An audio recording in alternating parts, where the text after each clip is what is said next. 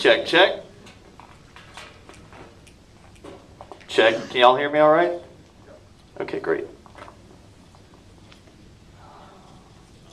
1, 2, 1, 2. Can you hear me now? Check a check, check. Turn you up. It is on. Okay, one more. Checking, checking. Hello, everybody. Great. Hi. Can you hear me in the back? Holla. Okay, guest mic. That's good. Do you want to sit down? Yeah. Let's all be comfortable.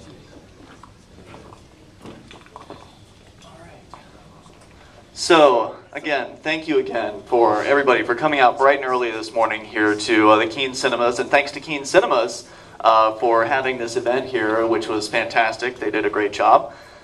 So really appreciate everybody showing up. I did a count, and we had about 47 people in the theater this morning, which, you know, not bad for 9 a.m. on a Saturday morning. And again, thanks to everybody for coming out. I don't know, is there anything that you want to just, you know, throw out there before we open it up to questions? Yeah, well, sure. Well, first I wanted to let people know that, you know, some of the shots in this movie are hard to follow. A lot of them are shaky. Wanted to let you know that this wasn't originally intended to be a film. It just sort of ended up happening that way.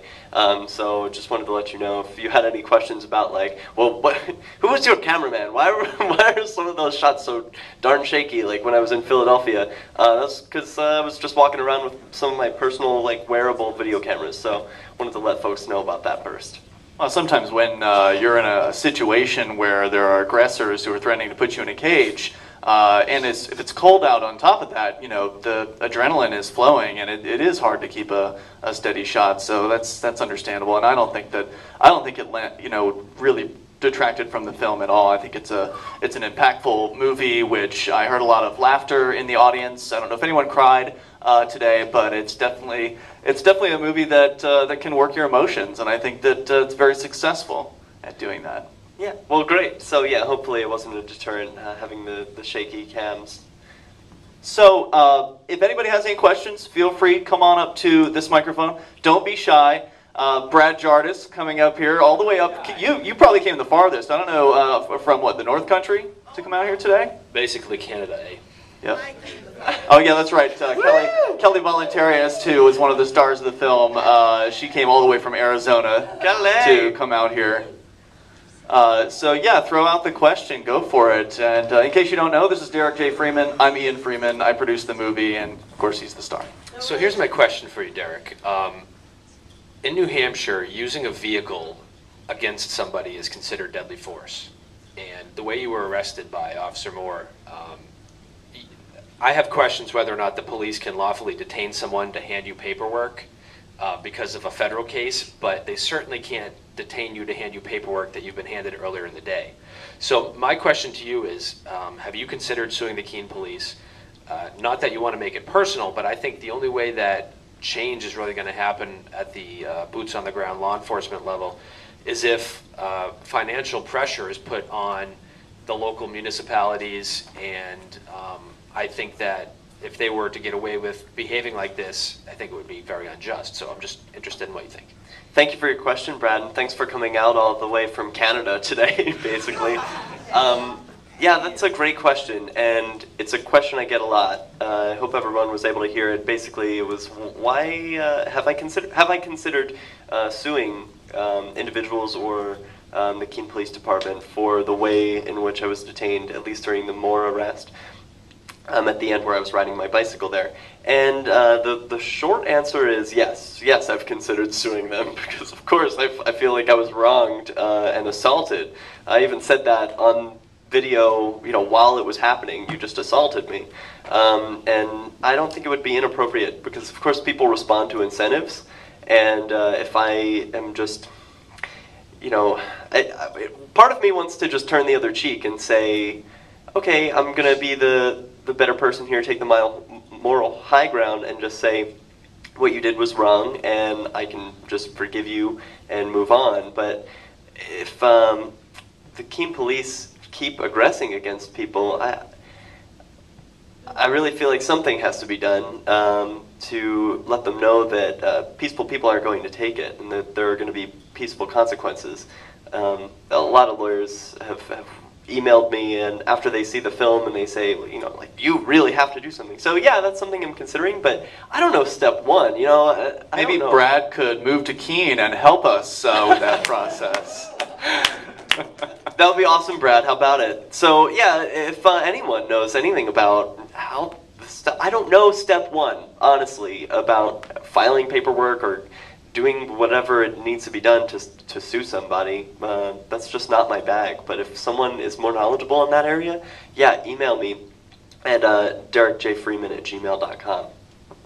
Lauren Canario. Woo! Well, to your credit, Derek, that you don't know anything about suing people. Very good.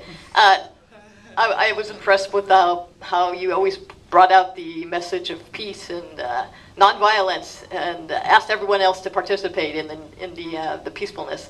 And I think that's great. And I was wondering, my question is that you're going to be on your exile tour soon, and you're probably thinking about all the details about that. I was wondering about after the exile. Are you still thinking of coming back to Keene? Oh yes, thank you for the question, Lauren. Yes, I will be back in Keene. There is no question in my mind. I came here and, you know, I was inspired by the videos of freedom activists like yourself, Lauren. You know, seeing those videos is so inspiring, and so I definitely had to move here. I still feel the same way about Keene. I absolutely love it. I love the community here. It's unparalleled in anything that I've experienced before, and I feel unsafe right now. It stinks that I feel like I have to leave this area that I love so dearly because I'm in constant fear that the Keene police are going to come and aggress against me again, and they could aggress for any reason. Those of us who have had interactions with law enforcement know that they do whatever they want and they ask questions later, and so you know, that's a dangerous position for someone to be in who has a suspended sentence of, you know, 3 years in jail. So I'm not going to do that. I'm going to stay away for a little while, and then I will be back in New Hampshire, no question. Thanks, Lauren. We have Kelly Voluntarius, who was in the film and was arrested with Derek and I at the courthouse arrest. In fact, Kelly and I, just as an aside, will be having a trial on Monday morning at 10 a.m. at Keene District Court. So if you're in town, feel free to stop in and see us there. Kelly. Yes. Hey, Derek. Get close on that mic, please, so our listeners at home can hear you. Okay, check, check. So I've been a little bit out of the loop back in Arizona. So I was wondering what the schedule for your exile tour is. Oh, well, thanks for asking. Yeah, the schedule for the Exile Tour, it began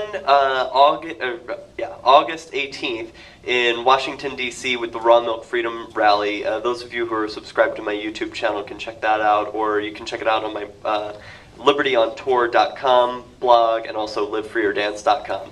But then I was invited by Adam Kokesh of Adam versus the Man to come and participate in Washington, D.C. on a 20-minute, 5-day-a-week comedy news show, and I am looking forward to that opportunity over the next 4 months. When I realized I was going to be in D.C. for 4 months, though, I said, oh my gosh, I only have until December 20th to finish my community service hours, you know, to pay off this fine. That's why, in addition to being here for the premiere, that's why I'm in New Hampshire, was to finish my community service hours. And I just accomplished that yesterday. Yesterday I just finished up. And so I'll be heading to D.C. again Tuesday. And on weekends I'll be able to tour some parts of the country. And folks can follow along at libertyontour.com. Yeah, so thank you. Rich Paul, come on up. Don't be shy. Hi, this is as much an announcement, or more an announcement than a question, but if people here are interested in seeing more activism like this going on, I'm facing 5 felony charges right now, and for distribution of marijuana. We've just had a manufacturer of marijuana charge nullified by a jury. That means Thank you, jury. Thank you, Kathleen Converse, for inspiring them, too. Right, there was a Free State Project participant on that jury that yes, nullified. Kathleen Converse is a Free Stater who talked the rest of the jury into nullifying. I'm going to be trying to do the same thing.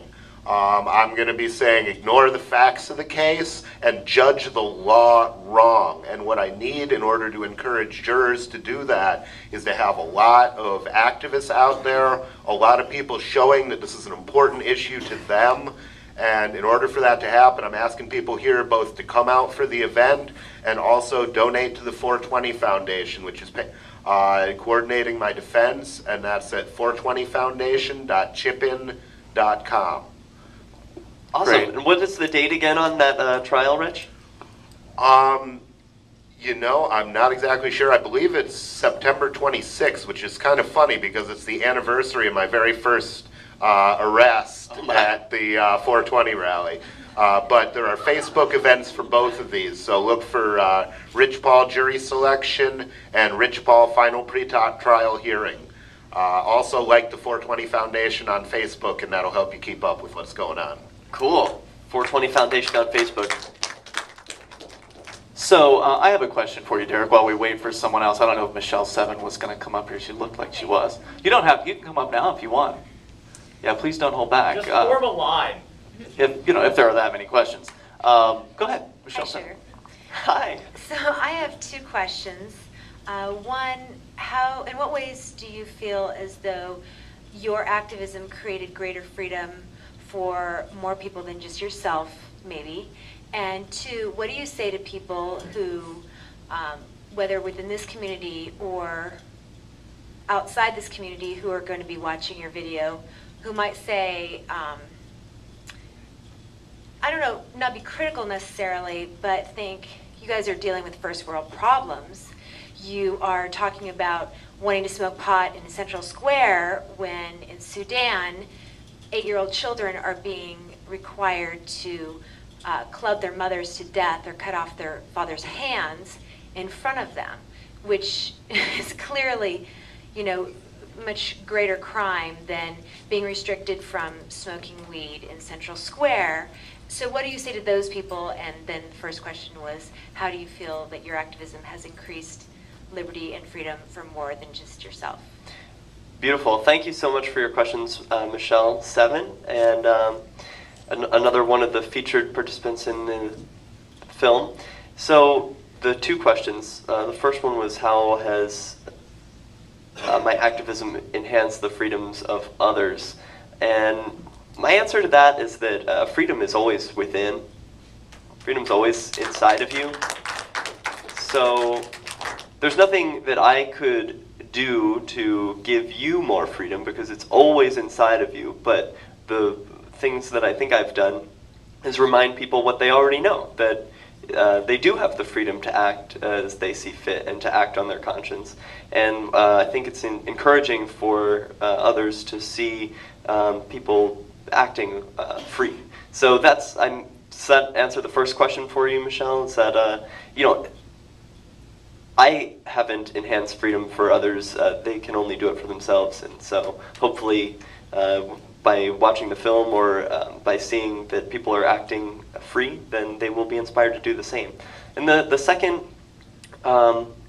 remind me, it was about...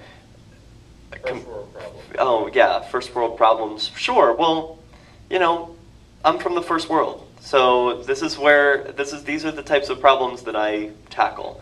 It wouldn't feel right for me to pull a George Clooney and go to Sudan and, sure, I care about human problems everywhere, but those aren't the things that I interact with. I feel like it's important to handle the issues that are relevant to my life. And well, we can have the biggest effect on the area in which we live.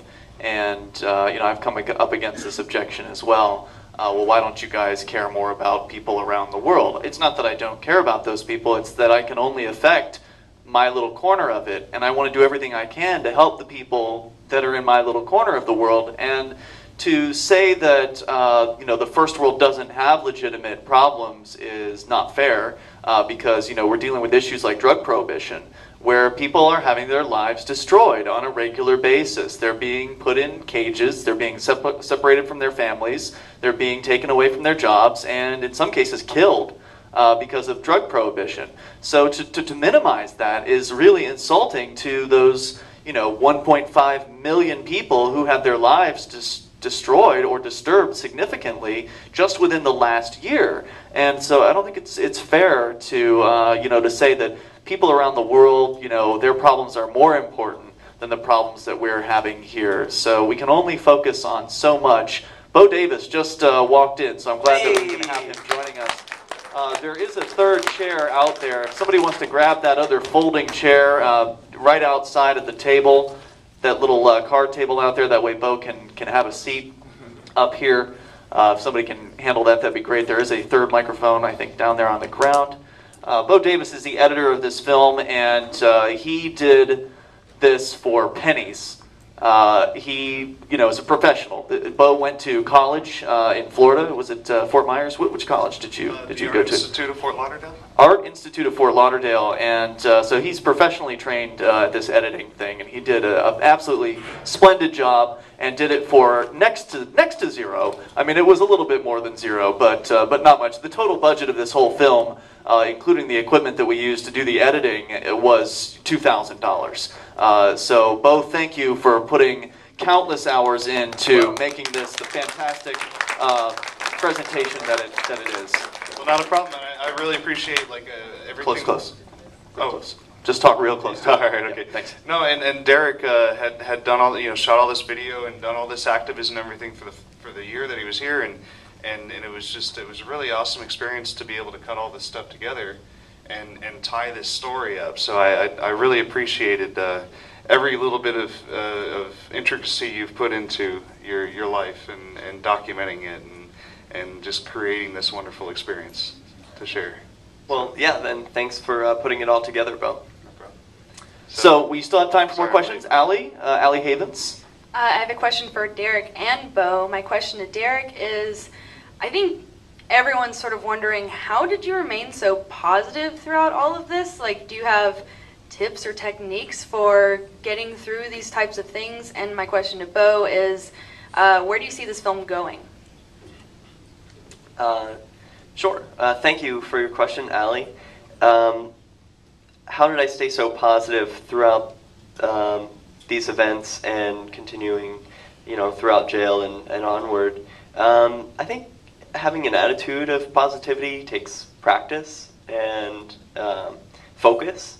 I've heard the example that our minds are like gardens, and if one isn't constantly weeding the garden, then weeds are going to just naturally grow, and a negative attitude can sort of just take over. I found that to be true in my life, and so my tips that you ask for are just to be mindful of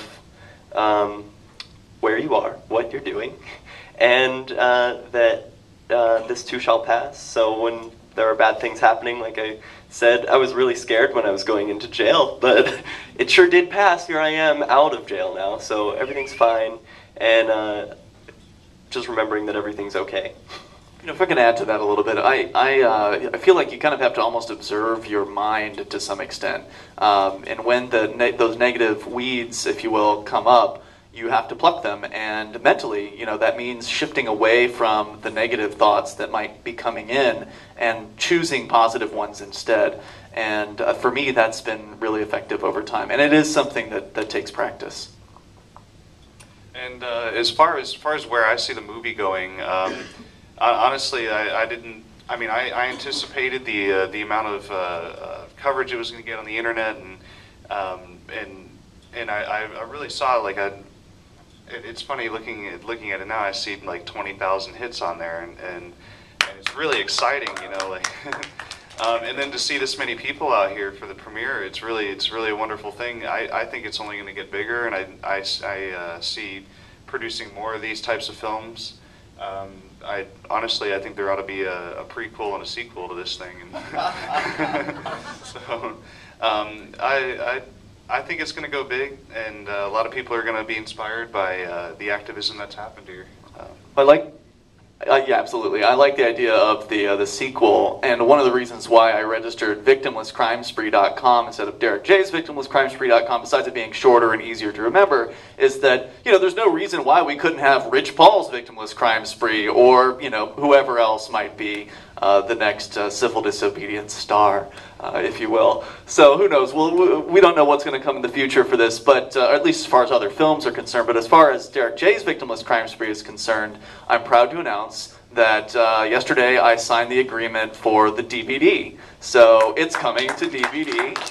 That'll be happening later this year because, it's old media, so it takes time to make these things happen. Bo is going to be working. He actually just put the finishing touches on the director's cut, which is a little bit different. We trimmed a few scenes back and we added a few scenes in. Let's see, there's new music in the director's cut, so it's going to be a completely new soundtrack.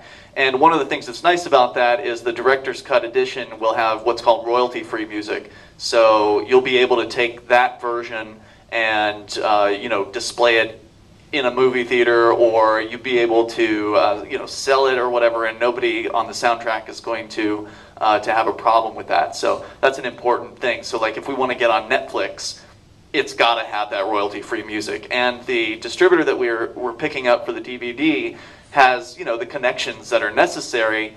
I can't say for sure we're going to make it on Netflix at this point, but it becomes more possible. Like that we actually have an actual disc that can be sent to them. That's important. Amazon, I believe, will be carrying the product, so we'll know more as we get closer to the release date, which should be sometime in January of 2013 for the director's cut on DVD. And of course, like any good DVD, we'll put the activism scenes that were long, obviously, much longer than what you saw in the film. We're going to try to put as many of those on the disc as possible.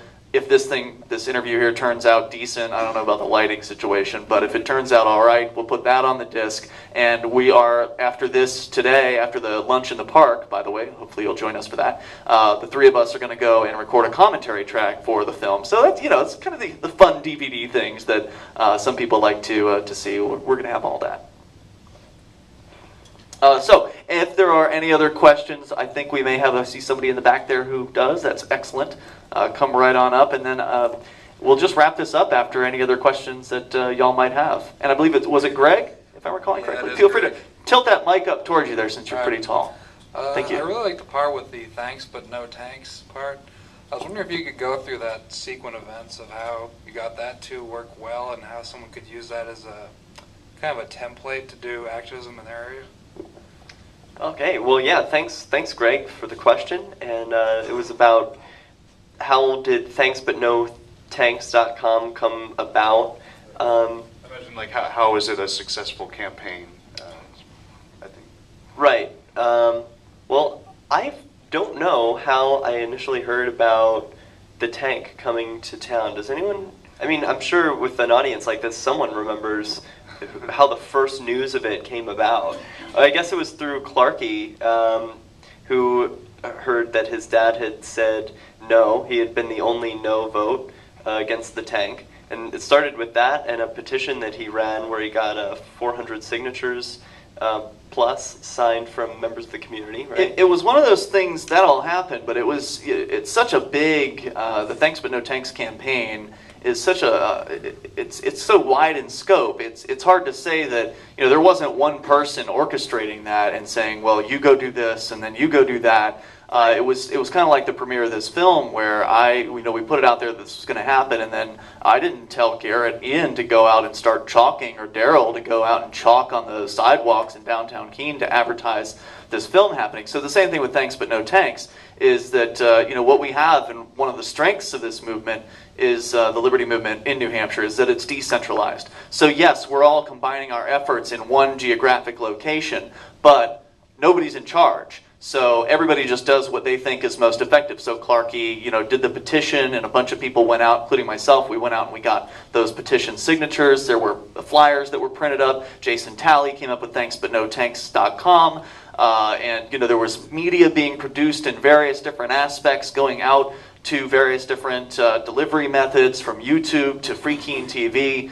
And it's just, you can't even really put your thumb on any one thing or one person that did it. And of course, ultimately, they got the tank anyway. But there was a lot of outreach and a lot of, I think the success of the Thanks But No Tanks campaign was that most people agreed with it. The supermajority of people in town, something like 80–90% of people in Keene were on board. So whether they're left or right or neither, a lot of folks were on board with the idea of rejecting that. So there's no one answer to that question.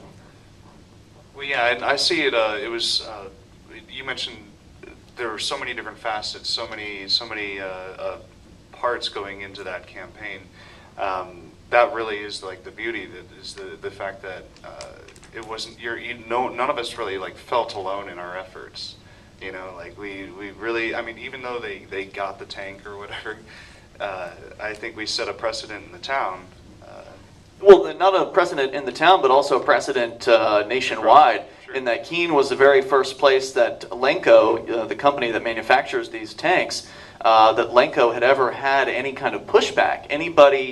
No one anywhere else besides Keene ever had any kind of organized in any fashion opposition to this thing. And they even brought their head salesman into one of those city council meetings to where he could try to keep the sale, basically, because they were nervous they were going to lose the sale. And the head salesman told me they'd never experienced anything like what happened here. And I know that wouldn't have been possible without some of the great folks that are in this audience tonight, or today. It's the morning still.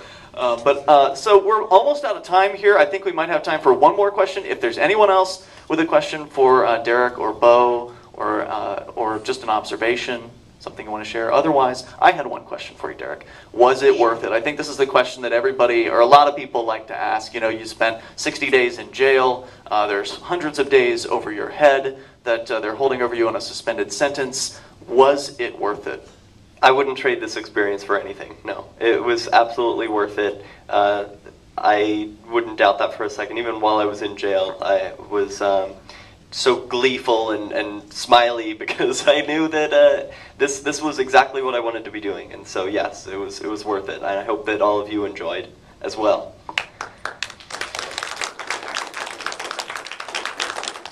All right, so we're going to clean things up. Remember, as you're getting up, there is that wire going down the aisle, so be very mindful of that. Schwelet Park. If you don't know where it is, it's right on the corner of Island Street and West Street here in Keene, just down the road, just a short bit. Daryl, I believe you've got sandwiches, chips, and drinks.